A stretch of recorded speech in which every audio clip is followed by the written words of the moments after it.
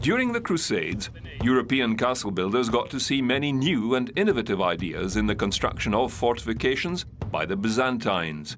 They took many of the ideas back to Europe and Britain with them. Among the new designs were geometric and mathematical layouts, projecting towers regularly spaced along the outer walls.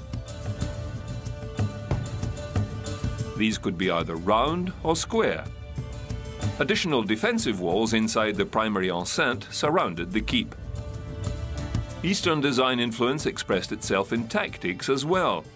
Unlike the West, they considered each encircling wall to be a fortress unto itself, the keep being the last refuge of the garrison.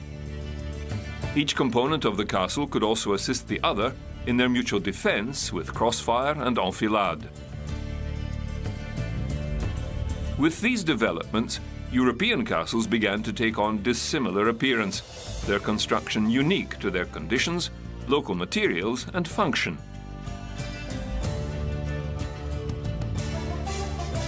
Richard I of England built the fortress Château-Gaillard-les-Andelys.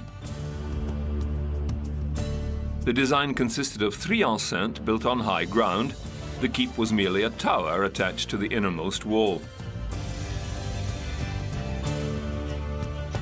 It was found that round towers withstood sieges better than square or sharp-edged towers, which could be undermined and collapse more easily than smooth-walled round towers. Frederick II built a castle that had no keep at all, just an octagonal-shaped wall with a tower at each point connected by the outer wall.